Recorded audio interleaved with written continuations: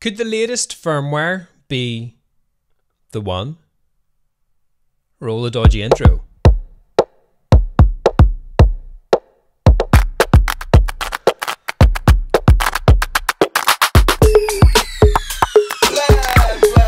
Blah, blah, blah. It's not that bad, and you voted unanimously for me to keep it. I guess it's a bit of shaming. So immediately jumping into the speed tests from the latest firmware, which I'll show in a second, are running in the corner. So good morning from South Cambridge, for myself and Des.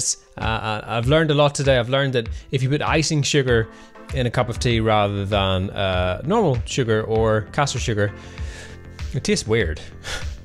Yeah, so every day's a learning day. Today I'm going to be talking about Starlink and how a conversation last night made me realise that it's become quite generic.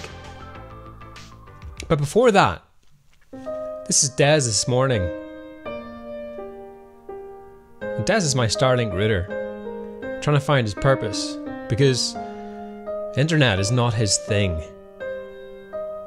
So thank you for joining me today. This is where I talk about Starlink from a normal person's point of view, not a specific type technology guy. Like technology, don't get me wrong, but when it comes to in-depth, detailed technology, as people have discovered, my knowledge isn't that strong. I'm just sharing a user experience as a beta tester, how Starlink works for me. So that is my full disclaimer.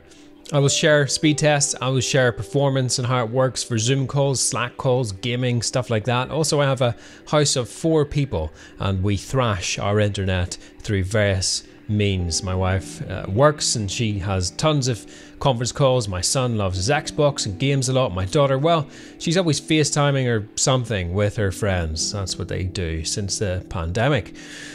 So this is a real insight into how Starlink performs. Now, you might notice that Des at the start, if you are considering Starlink, I would recommend that you don't stick with Starlink's router. They are in the process of a redesign. That was a bit of inside information there, and they are trying to make it better. They agree that it's not necessarily the best router in the world. Therefore, we have found another purpose for our routers as a community, and they are companions rather than network accessories. Also, I just want to touch on the guests that I've shown previously. A couple of people have commented about our technical know-how, and we are all just users sharing an experience, and nobody has claimed to be an expert in specific areas. And I want to thank them for joining me on those streams. And talking about the streams themselves, when we refer to certain interviews, which we'll try not to mention too much again, but one of the problems that they mentioned there is about dropping out. So we live streamed a few nights ago, and that live stream is available on the channel. And we were able to stream from 4 Starlinks across the United Kingdom for 1 hour and 15.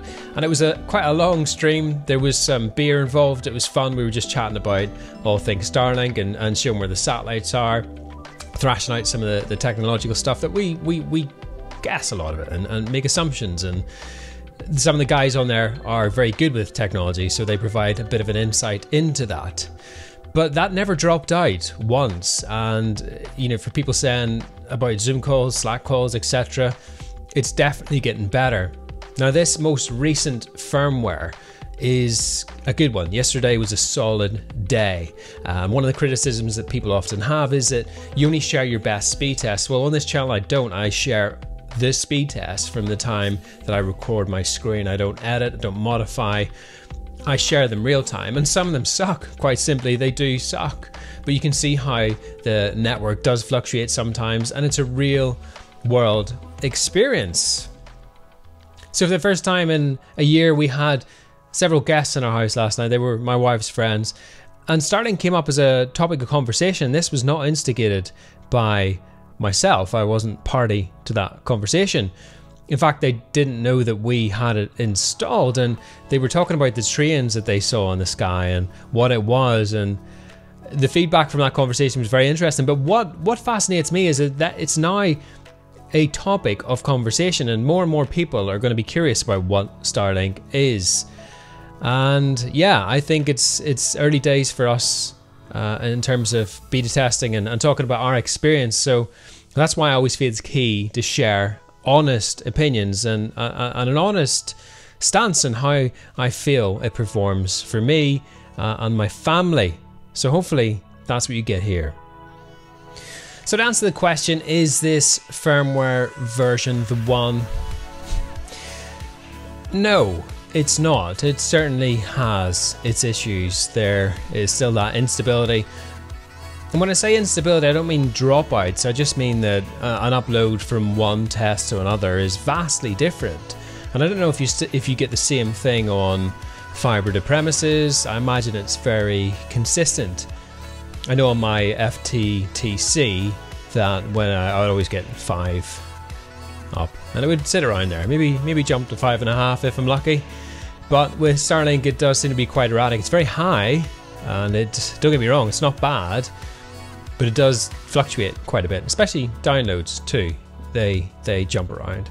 So I think that's what they're going to try and iron out before the global rollout. It's this consistency with speeds, and of course we're still in the very early days of these satellites being put up, and yeah, well, that's a whole different conversation in terms of photography impact, and I'm a photographer, so we'll leave that for another day. I will come on to that.